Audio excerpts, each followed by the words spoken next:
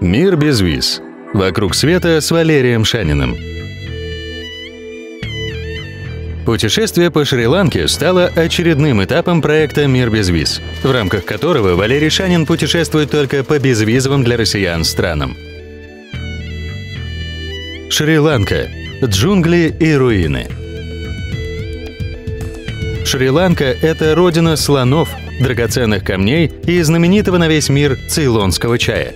Здесь есть пляжи, джунгли, руины древних городов, буддистские и индуистские храмы. Шри-Ланка четко поделена на отдельные регионы, как будто специально созданные для путешественников с различными интересами. Если интересуют самые лучшие и популярные пляжи, то надо сразу же из аэропорта ехать на побережье, в Негомбо или Бентоту, либо на один из пляжей между ними. Если хочется моря и солнца, но поменьше людей, то лучше выбрать пляжи восточного побережья. Любители истории могут сразу же, не мешкая, отправиться в центральную часть острова, где сосредоточены руины древних городов Анурадхапура и Полоннарува. Удивительная скала Сигирия, многочисленные храмы, монастыри и гигантские буддистские ступы. А любителям чая, горных прогулок и неспешных поездок на поездах с обворожительными видами – прямая дорога в горную часть Цейлона. Мы начинаем свое путешествие в Коломбо. Ланкийская столица обладает неким колониальным шармом, присущим тропическим городам, к которым прикоснулась своим легким касанием Британская империя. Но плотный автомобильный трафик, миазмы плохо очищенного бензина, нещадно палящее солнце, мусор и банановые шкурки под ногами, облупленные стены в грязных переулках и раскаленный асфальт под ногами уже на второй день заставляют задуматься о том, что пора отправляться куда-нибудь еще. Один день – максимальный срок для посещения Коломбо. Не стоит носиться из конца в конец растянувшегося на 30 километров вдоль океана мегаполиса.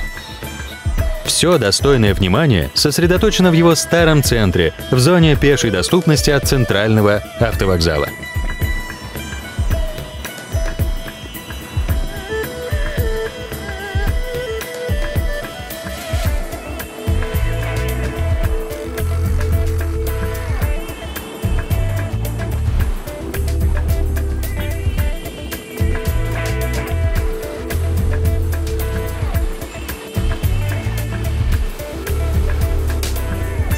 Самое интересное с точки зрения туристов место Коломбо – это набережная Голд-Фейс Грин.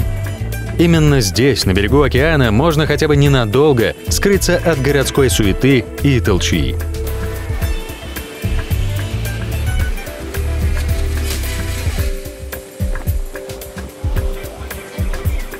Чтобы составить общее представление о городе, и нескольких часов достаточно.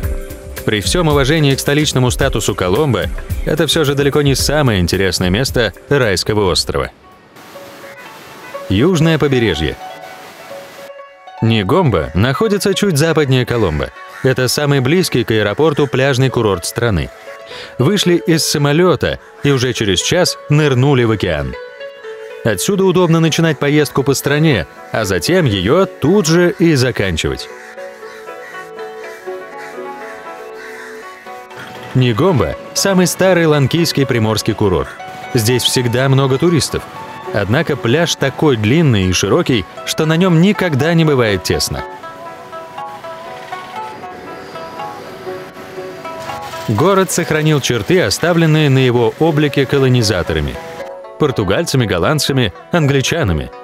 Католических и англиканских церквей здесь до сих пор больше, чем индуистских и буддистских храмов. Начиная от южных пригородов Коломбо, тянется непрерывная череда рыбацких деревушек и курортов. Жители Коломбо уже и поселки Калутара и Берувала считают курортными и с удовольствием проводят там выходные. Но все же стоит отъехать немного подальше от крупнейшего города страны. По-настоящему экологически чистые пляжи начинаются только примерно в 50 километрах от Коломбо. Бентота – одно из самых романтичных мест Шри-Ланки. Широкий песчаный пляж тянется вдоль вдающегося в океан полуострова, а рядом впадает река. От дневного зноя можно спрятаться в тени пальм и мангровых зарослей.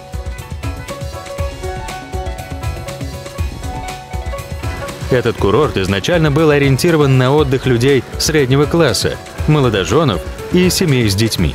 Поэтому и отели, и рестораны здесь выше среднего уровня, как по качеству, так и по цене.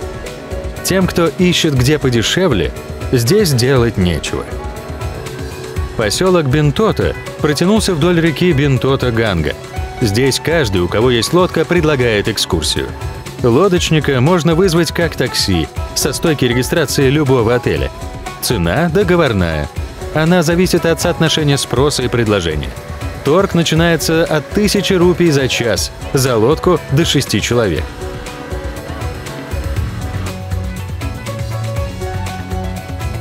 Мангровые заросли тянутся почти вдоль всей реки, а в одном месте через узкий проход лодка входит в закрытое со всех сторон пространство, которое иначе как мангровой пещерой и не назовешь.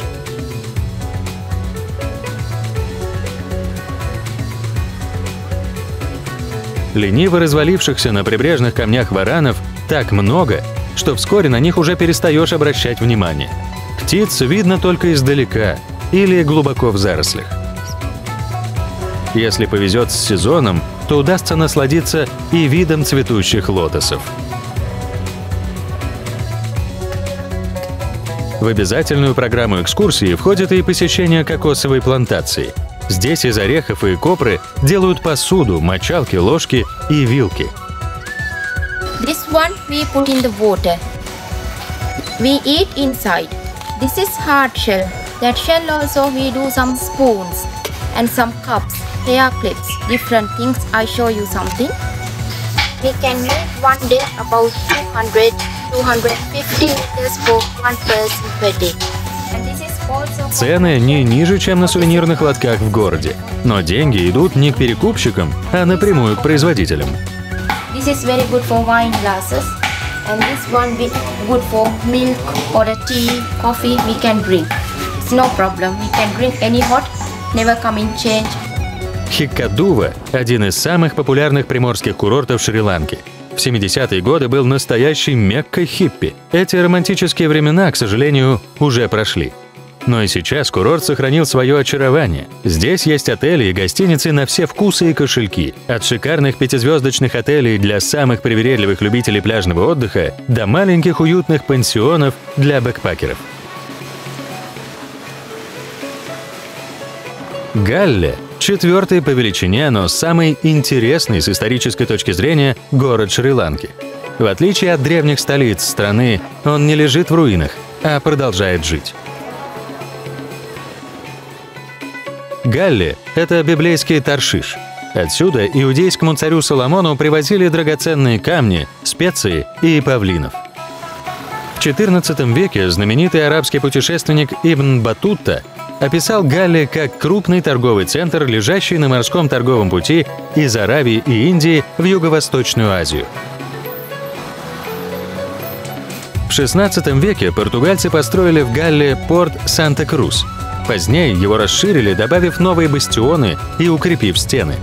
Но пришедшие им на смену голландцы практически все разрушили или сильно перестроили. Сейчас следы пребывания португальцев найдут разве что археологи. А голландское влияние видно и невооруженным взглядом.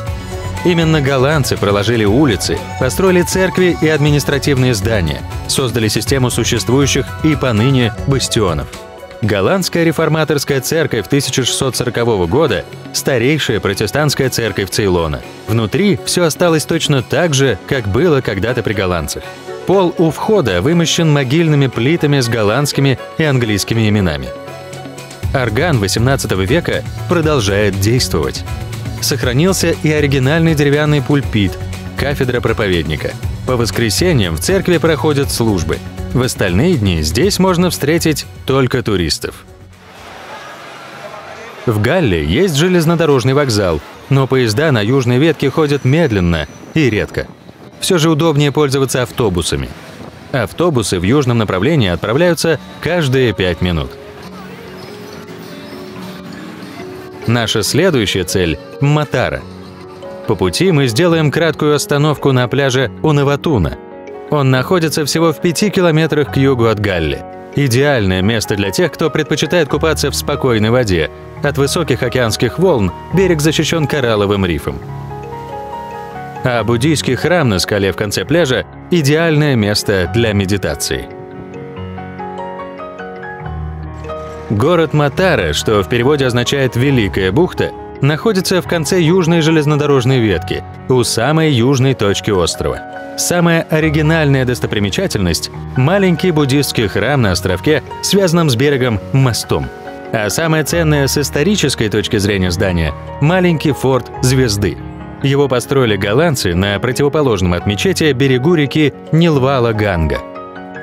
На территории форта до наших дней сохранились колодец и тюремные камеры.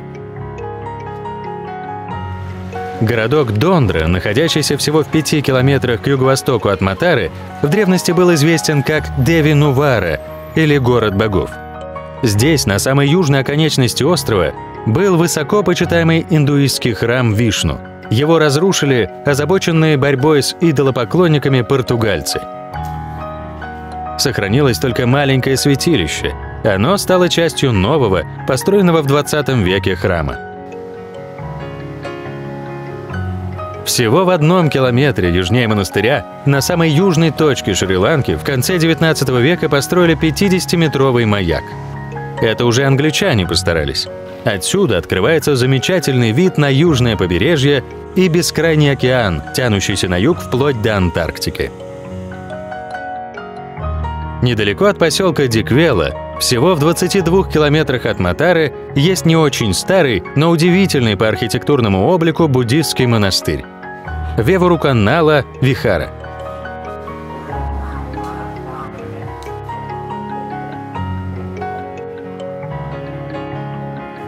Главный храм, снаружи украшенный как огромная причудливая шкатулка, битком забит статуями Будды, его учеников, демонов, индуистских божеств и простых людей.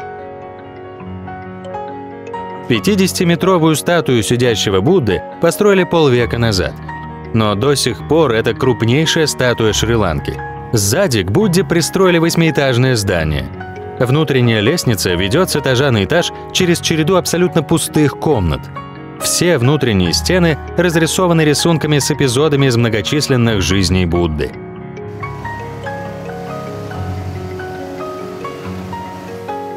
Курортный поселок Тангалли находится на одном из самых живописных и пока мало освоенных туристической индустрией участков южного побережья.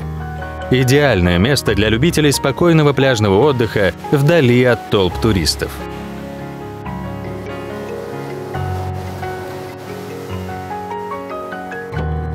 Южный городок Тисса-Махарама, или просто Тисса, стоит на берегу огромного водохранилища в окружении рисовых полей со старыми буддистскими храмами.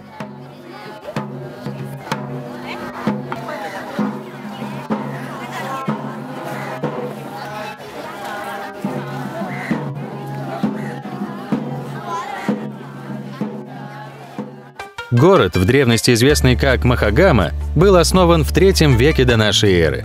Огромную ступу Садагири построили во II веке, когда Тисса была столицей царства Рухуну. Ступа поражает своими размерами. Ее высота 56 метров, а окружность у основания 165 метров. Но местные буддисты ценят ее не только за размер. В этой ступе замурованы священные реликвии. К ним и приходят паломники. Еще больше паломников привлекает городок Катарагама, находящийся всего в 15 километрах от Тиссы. Первый индуистский храм был построен здесь во II веке до нашей эры. Он был посвящен местному индуистско-буддийскому богу Катарагаму-де-Вийо. Затем появились и другие храмы. Постепенно на северном берегу реки Миник-Ганга возник огромный храмовый комплекс. Здесь индуистские храмы стоят бок о бок с буддистскими. Есть и мечеть.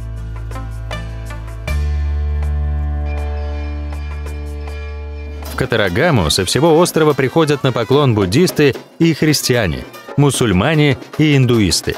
К ним ежегодно присоединяются и десятки тысяч туристов со всего мира.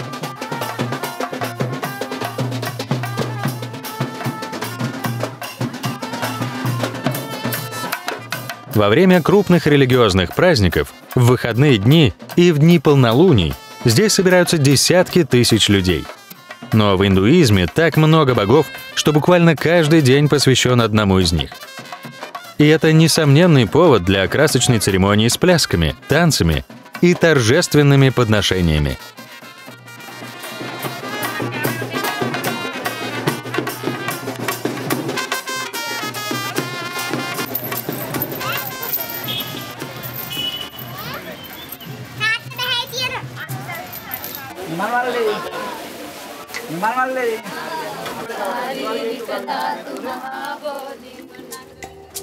Еще одно популярное у паломников, но пока мало известное среди туристов святое место, находится в 5 километрах к югу от городка Велавая.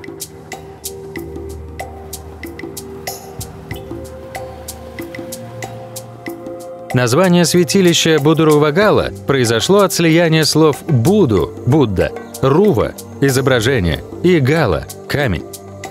7 гигантских фигур вырезаны в X веке нашей эры в склоне огромной скалы адептами махаяна-буддизма. Роба гигантского стоящего Будды когда-то была покрашена в оранжевый цвет, но от краски остались лишь незначительные следы. Справа от Будды в скале вырезан Бодхисаттва Авалокитешвара, которого сопровождают Судханакумара и Тара, а слева – Бодхисаттва Ваджрапани. Он держит в руке ваджру – трезубец, в сопровождении Будды Майтрея и индуистского бога Вишну. Древние города. К северу от горного района в засушливой части страны лежит район Раджарата или Земля царей. В течение 1500 лет здесь правили могущественные царские династии. По пути с южного побережья к древним городам никак не миновать город Курунегала. Это столица северо-западной провинции и крупный транспортный центр. Название города произошло от Куруне – слон и Гала – камень. В течение почти полувека на рубеже 13-14 веков Курунегала был столицей Сингальского царства. Никаких исторических памятников с тех славных дней не сохранилось. Специально заезжать в этот город не стоит. Если же здесь пришлось сделать пересадку, то можно уделить час для того, чтобы подняться по вырезанным в скале ступеням к гигантской статуе Будды, установленной на вершине скалы Итагала. Обычно здесь никого нет, если не считать невероятно любопытных обезьян.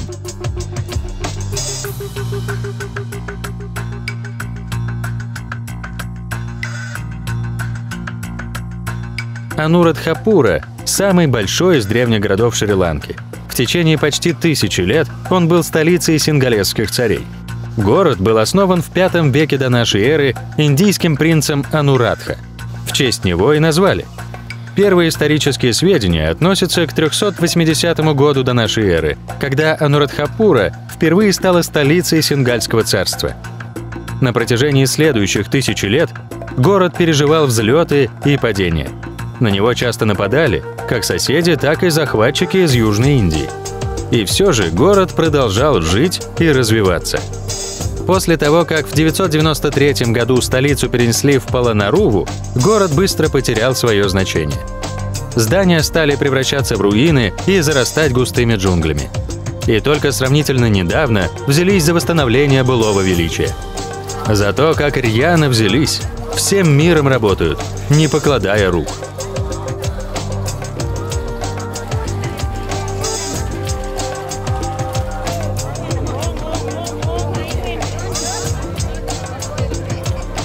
Восстановление ступ – это не только историческая необходимость, но и богоугодное дело. Один из лучших способов улучшить свою карму и тем самым обеспечить себе лучшее перерождение. Ради этого стоит стараться. Да и физический труд ради такой великой цели – это уже не тягостная необходимость, а праздник.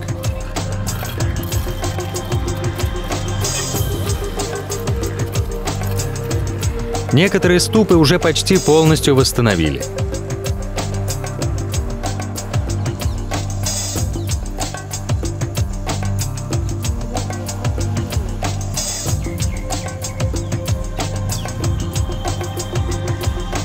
Среди густых зарослей оккупированных стаей обезьян прячется Тупарама Дагоба, старейшая ступа Шри-Ланки.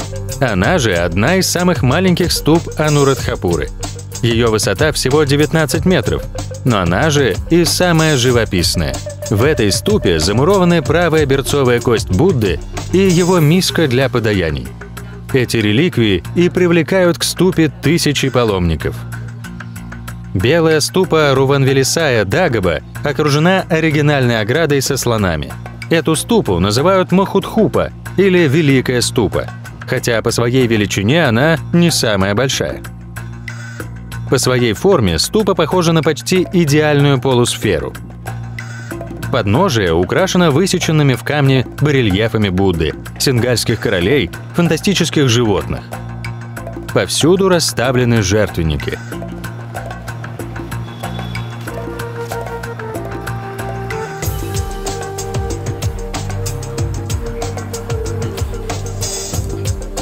Ступу окружает парк с остатками руин, монастырскими зданиями, прудами и бассейнами для монахов. Огромная ступа Абхаягири Дагоба построена в I веке до нашей эры. Ее название переводится как «бесстрашный гири».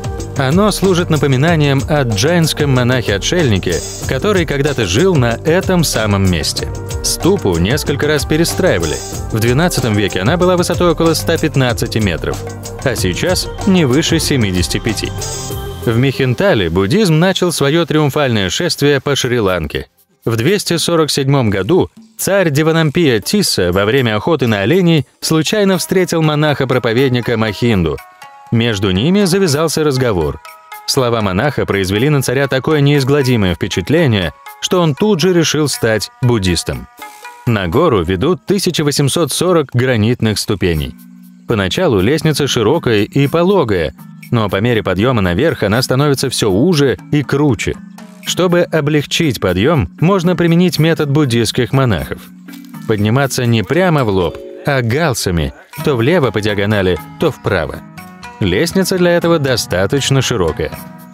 На первой площадке вправо от основной лестницы уходят ступеньки, ведущие к руинам кирпичной ступы Кантакачетия.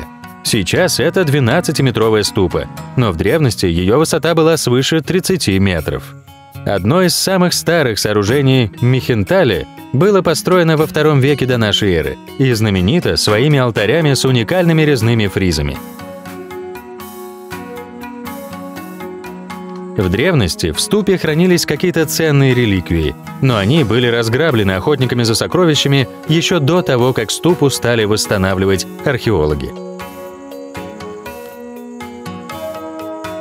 На второй площадке раньше был монастырь Негомбо. От него сохранилась монашеская трапезная с каменным корытом, зал монашеских собраний с колоннами и в закутке под холмом маленький бассейн с 2-метровым стоящим на задних лапах львом. У него из пасти раньше выливалась вода. Следующий пролет лестницы ведет мимо вырезанной в скале надписи к тому самому месту, где состоялась встреча царя и Махинды. Это место настолько святое, что приблизиться к нему можно только босиком и с непокрытой головой.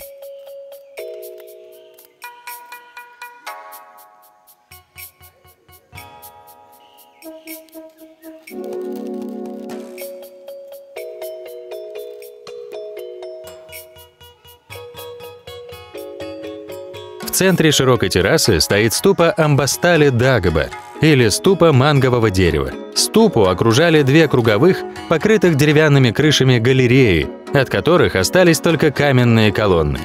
Найденные во время реставрации ступы драгоценности хранятся в стоящем по соседству храме. На вершине скалы видна ослепительно белая статуя Будды. Это явный новодел.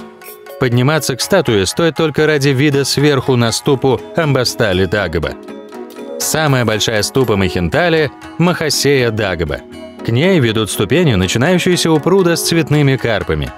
На вершине скалы, стоящей на противоположной стороне террасы, устроили смотровую площадку. Скала Сигирия, или Львиная гора, имеет высоту всего 377 метров над уровнем моря. Но она привлекает к себе внимание тем, что торчит посреди заросшей густыми джунглями равнины. В III веке до нашей эры на скале поселились буддистские монахи-отшельники.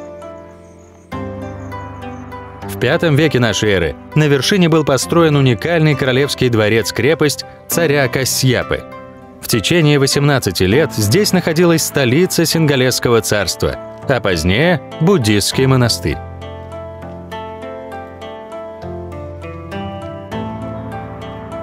У подножия Сигирии, на месте тройного кольца древних оборонительных рвов, были созданы древнейшие в Азии водные сады.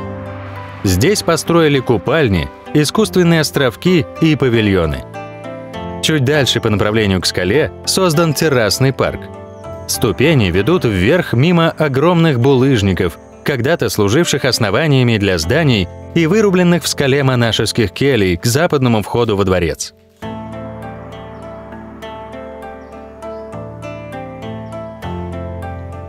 Примерно на полпути к вершине в сторону уходит стальная спиральная лестница, привинченная болтами к укрепленным в скале растяжкам.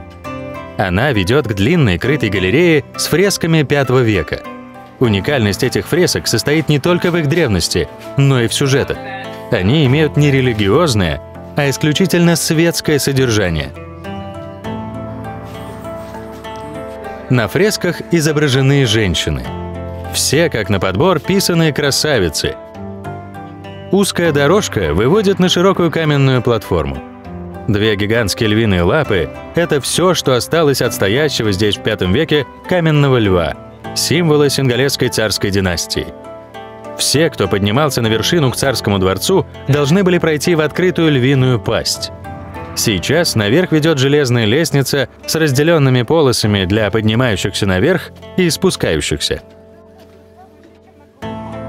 Вершина скалы вся была застроена зданиями, но до наших дней сохранились только фундаменты и бассейн. Однако подняться наверх стоит хотя бы для того, чтобы, удобно устроившись, неспешно осмотреть окрестности.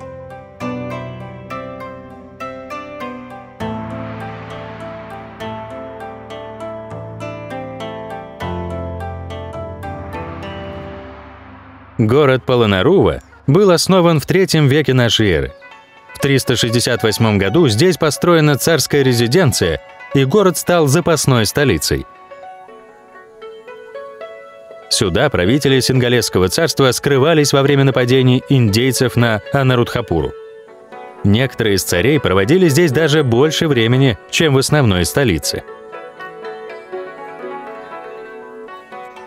В X веке на Цейлон напала армия южноиндийской династии Чола. Анурадхапура была захвачена и сожжена, и Полоннарува стала уже не запасной, а единственной столицей страны. Город был окружен высокой прочной стеной и широким рвом. Здесь были огромные здания и храмы, прекрасные парки и искусственные озера, сложная ирригационная система. В древних хрониках Полоннаруву называли городом 4 ворот, хотя на самом деле их было 14. В XIII веке Полоннаруву забросили. Реставрация началась в середине XX века и неспешно продолжается до сих пор. Царский дворец находится на территории цитадели, которая была окружена стеной. Он был высотой в 7 этажей, 3 из камня, а над ними еще 4 уже из дерева. Во дворце насчитывалось около 1000 комнат.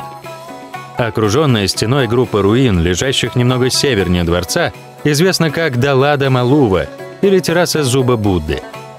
Именно здесь, в сакральном центре города, неподалеку от дворца, хранилась самая знаменитая реликвия Шри-Ланки – зуб Будды. В юго-восточной части двора стоит вата-даге, или круглый дом для хранения реликвий. На круглой террасе кирпичная стена, украшенная изображениями лотоса и священных гусей, окружает кирпичную ступу с 4 фигурами сидящего Будды. Храм Тупарама – единственный храм в Полоннаруве с сохранившейся крышей. Храм Хата-Даге сложен в XII веке из больших, тщательно подогнанных друг к дружке каменных плит. Благодаря этому он и сохранился лучше, чем многие другие. Лата Мандапая – это маленькая ступа с колоннами в виде стеблей лотоса с бутонами наверху, окруженная забором. Башня Сатмахал-Прасада – интересное здание в виде 7-ярусной квадратной по форме пирамиды и украшенное рельефными фигурами из известняка. Ранкот-Вихара – 4-я по величине ступа Шри-Ланки. Ее высота 55 метров, а окружность у основания 168 метров. Это кирпичное сооружение начали строить в XII веке по приказу Рупавити, одной из жен царя Паракрамабаху I. Рядом со ступой был госпиталь. Там во время археологических раскопок нашли древние хирургические инструменты.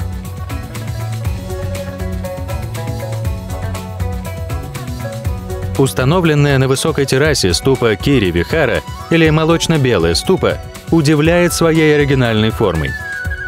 Ее купол похож не на правильную полусферу, а на какой-то огромный мыльный пузырь. Дом образа – Ланкаталака, и сейчас поражает своим величием и оригинальностью формы. Это одно из самых больших из сохранившихся до наших дней древних зданий. Храм Гал-Вихара был частью монастырского комплекса. Его фотографии можно увидеть во всех без исключения путеводителях, в сотнях журнальных статей и на миллионах открыток. До наших дней сохранились 3 огромных изображения Будды – стоящий, лежащий и сидящий. Площадка перед Буддами, на которой нет даже деревьев, посыпана песком. Под палящими лучами солнца разогревается так, что по нему ходить нельзя, только перебегать мелкими перебежками. Или смотреть на Будд со скалы. Стоит ли удивляться, что днем здесь почти никого нет? Только к вечеру перед закатом начинают подтягиваться паломники с подношениями.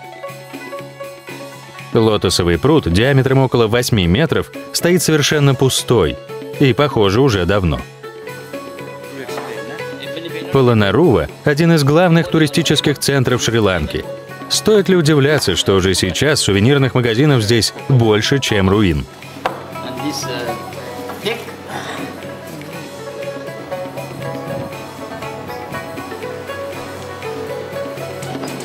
Побывать на Шри-Ланке и не увидеть диких слонов? Немыслимо. Самое лучшее место, где это упущение можно исправить – национальный парк Миннерия. На территории 8890 гектар среди лесов и густых кустарников водятся слоны, макаки, олени и леопарды.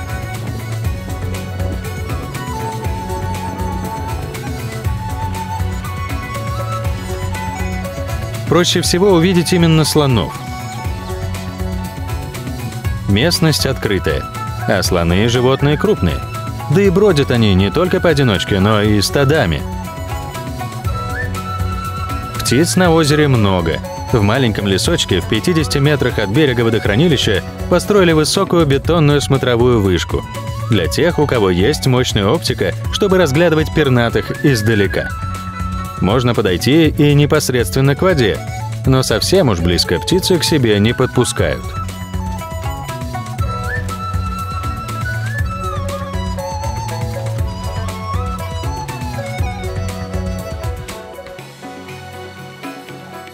Статуя Аукана Будда, или поедающий солнце Будда, вырезана из цельной скалы в V веке. Она стояла на территории когда-то существовавшего здесь монастыря. Тип лица этого Будды очень необычен для Шри-Ланки. Своеобразно и положение рук. Левая прижата, а правая поднята в жесте одобрения. Но почему-то не открытой ладонью к зрителю, как повсюду на Шри-Ланке и в Индии, а наполовину ребром.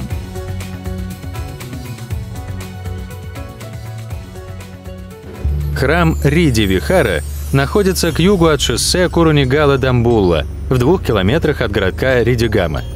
По легенде, у жившего во II веке царя Дудхагамани не хватало денег для завершения строительства грандиозной ступы.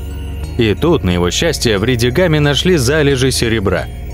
Его как раз хватило на финансирование достройки ступы. В пещере, в которой было найдено серебро, сделали пещерный храм. Его называют Риди-Вихара или Серебряный храм. Внутри установили позолоченную статую Будды. Она сохранилась до наших дней, но фотографировать ее монахи запрещают.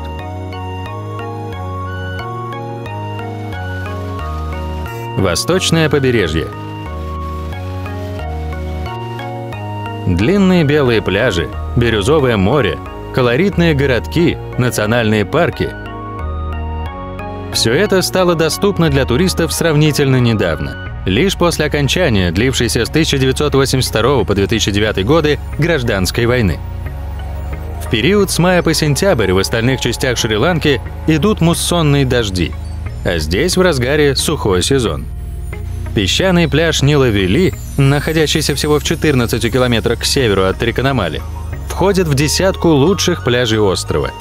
Здесь есть все, что нужно для туристов.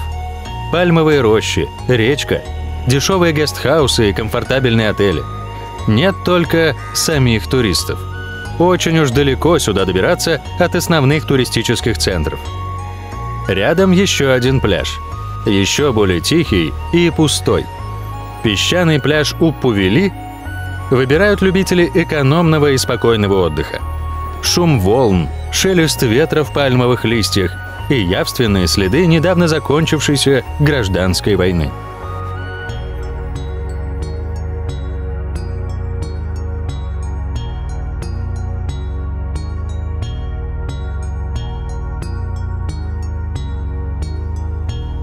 Рыбацкий поселок Аругам-Бэй лежит в южной части восточного побережья острова. Его еще в середине прошлого века открыли серферы, но во время гражданской войны попасть сюда было нереально. Ореол недоступности добавлял этому месту особую ценность. Когда война закончилась и Аругам-Бэй стал легко доступен, многие оказались разочарованными. И сейчас туристов здесь в разы меньше, чем построенных для них гостиниц.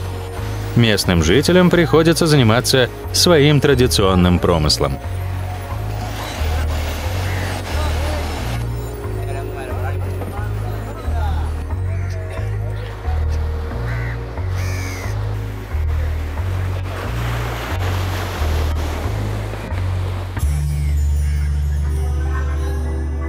Нагорье. Шри-Ланка – тропическая страна. Поначалу это радует. Палящее декабрьское солнце, ласковые волны океана, под которыми можно нежиться до бесконечности. Тепло и днем, и ночью. И не просто тепло, а жарко. А иногда и очень. К счастью, спрятаться от жары можно. И не только в номере с кондиционером. В центре острова лежит высокогорный район, в котором всегда царит вечная весна. Ланкийская железная дорога рассчитана на местных жителей, у которых мало денег, но много времени. Поезда ходят медленно, значительно медленнее, чем автомобили и автобусы. На многих участках стоят знаки ограничения скорости 10-15 км в час. На большинстве направлений проходит всего по 2-3 поезда в день. Да и они часто опаздывают. Рассматривать поезда как вид транспорта не стоит. Для туристов это скорее аттракцион. Прекрасная возможность насладиться открывающимися из окон пейзажами.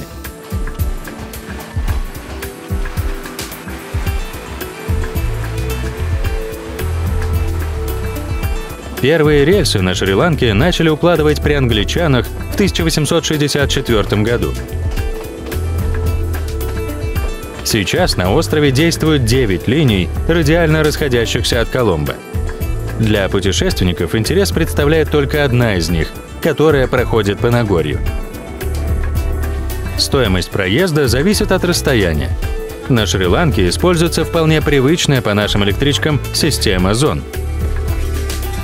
Билеты ни при посадке, ни во время движения не проверяют, но при выходе со станции назначения их нужно сдавать контролеру.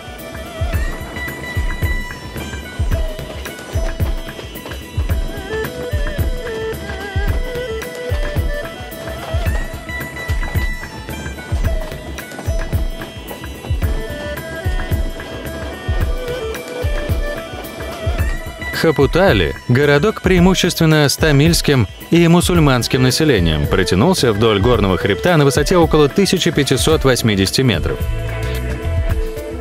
Здесь еще сохранились построенные англичанами особняки и церкви. Но самое главное, ради чего сюда и приезжают туристы, это чайные плантации. Они окружают городок со всех сторон. Именно в Хапутали и находится настоящая родина цейлонского чая. Здесь были высажены самые первые чайные кусты. Они до сих пор плодоносят. А построенные англичанами чайные фабрики продолжают работать. Прекрасная возможность посетить чайные плантации, расположенные к западу от Хапутали. Это пройти около 10 километров пешком по асфальтированной, но малопроезжей дороге до станции Игалгашинна. На чайной плантации Блэквуд в 1888 году были высажены первые на территории Цейлона чайные кусты. И они до сих пор растут. Их только время от времени прореживают и обрезают.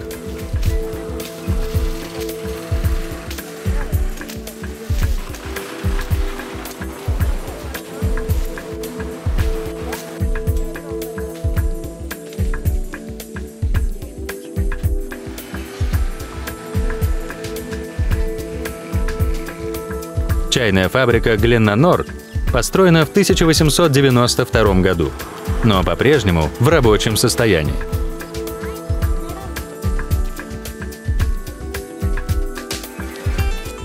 Все жители окрестных деревень работают на чайные компании, на плантациях или на фабриках. Этим же компаниям принадлежат школы и индуистские храмы. И даже все дома в деревнях. Чаеводы получают стабильную зарплату, пособие, бесплатное лечение и обучение детей в школах. Полный социализм. Фермеры, которые еле-еле сводят концы с концами и думают, как бы расплатиться с кредитами, им страшно завидуют. А ведь местные сингалы не хотели идти работать на чайные плантации, и англичане завозили из Индии тамилов.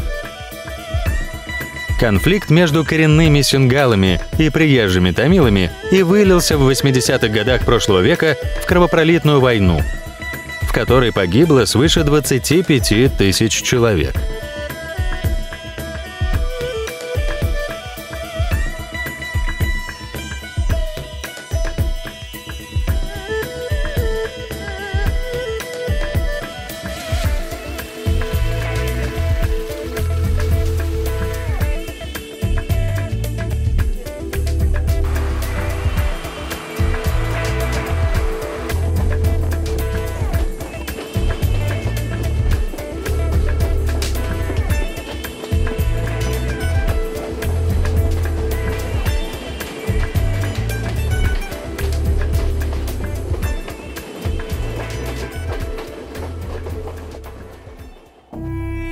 От железнодорожной станции Охиа начинается дорога, ведущая ко входу в национальный парк Хортон Плейнс.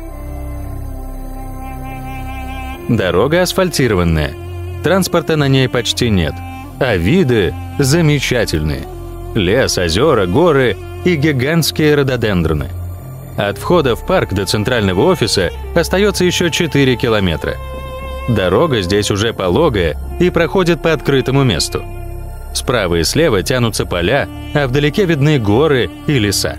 Большая часть лежащего на высоте свыше 2000 метров плато покрыта травой.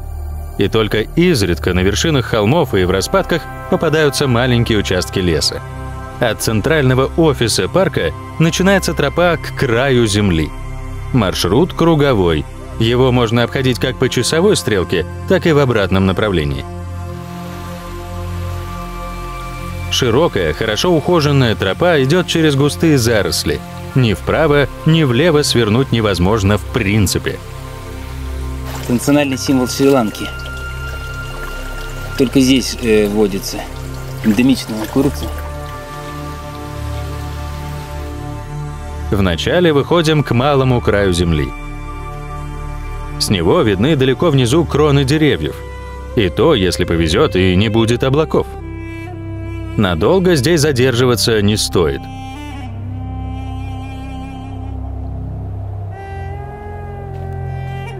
Еще около 3 километров, и перед нами настоящий край земли. Здесь горное плато неожиданно обрывается вниз на 884 метра.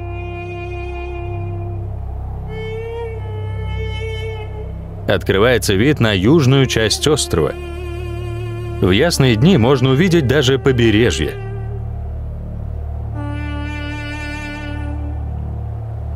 За краем земли тропа поворачивает в сторону водопада Бейкер-Фоллс, названного в честь некоего Сэмюэля Бейкера.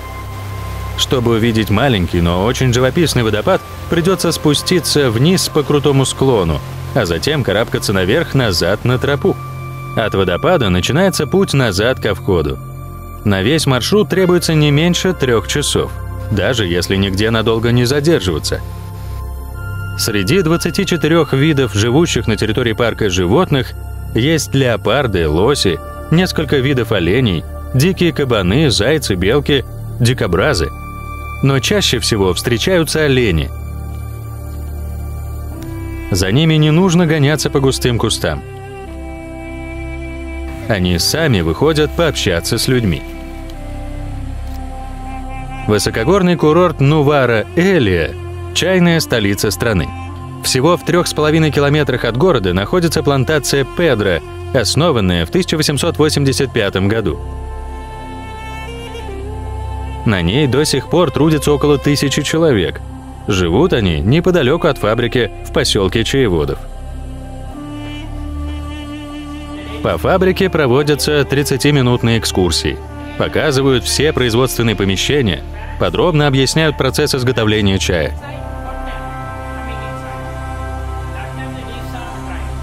Но механизмы и работников фотографировать категорически запрещено.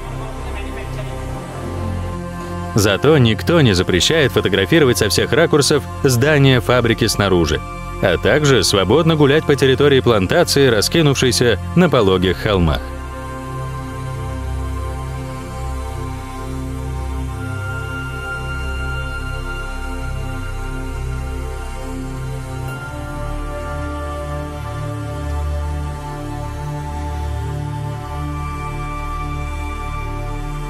С противоположной стороны от Нувара-Элия также есть несколько чайных плантаций, на которые не только пускают, но и активно зазывают туристов.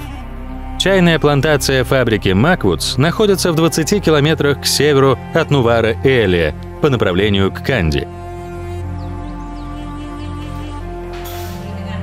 В кафе при сувенирном магазинчике можно выпить свежеприготовленный и прекрасно заваренный чай с пирожными. И с видом на ущелье, все склоны которого заняты чайными кустами. Маквудс – самая высокогорная чайная плантация Шри-Ланки и одна из самых живописных.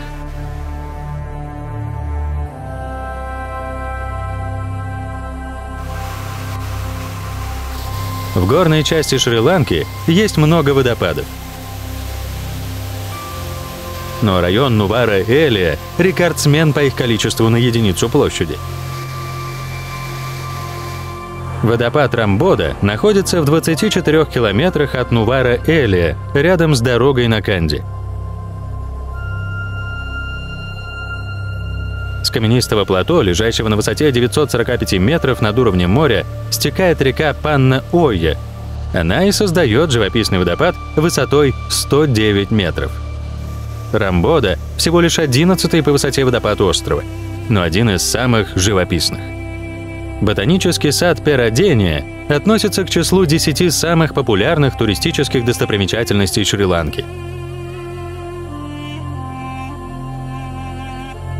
В парке, принадлежащем царю Канди, в 1821 году основали крупнейший ботанический сад острова Цейлон. Он занимает около 60 гектар и с 3 сторон окружен излученной реки Махавели-Ганга. От главного входа начинается центральная аллея. От нее вправо и влево расходятся боковые дорожки. В парке собрано около 45 тысяч видов растений тропического и экваториального поясов. В самом центре парка есть искусственное озеро и огромная лужайка.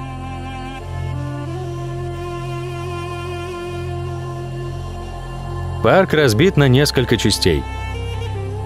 Зона орхидей, зона комнатных растений,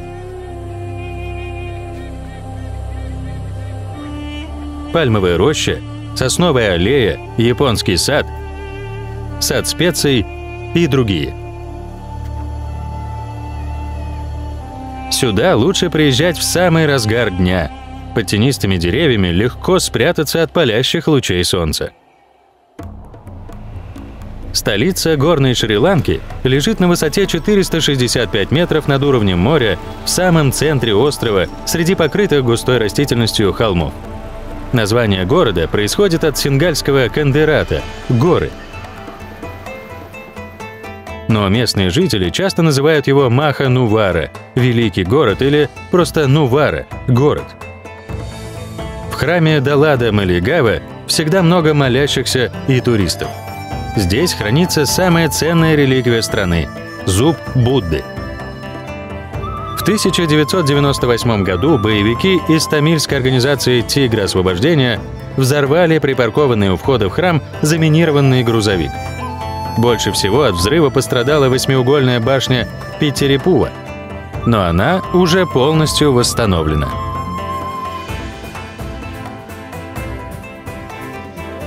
В центре окруженного со всех сторон зданиями двора барабанщиков стоит богато украшенный двухэтажный храм.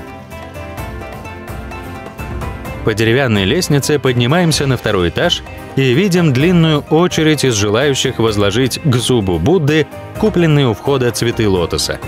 Попасть в комнату, в которой хранится реликвия, нельзя. Можно лишь мельком заглянуть в нее через открытую дверь, а снимать строго запрещено. Среди окружающих храм зуба старинных зданий выделяется старый царский дворец. В нем были покои царя, а сейчас это национальный музей.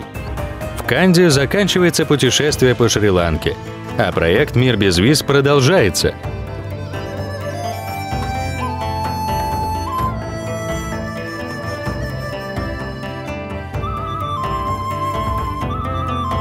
Впереди новые поездки по безвизовым для россиян странам.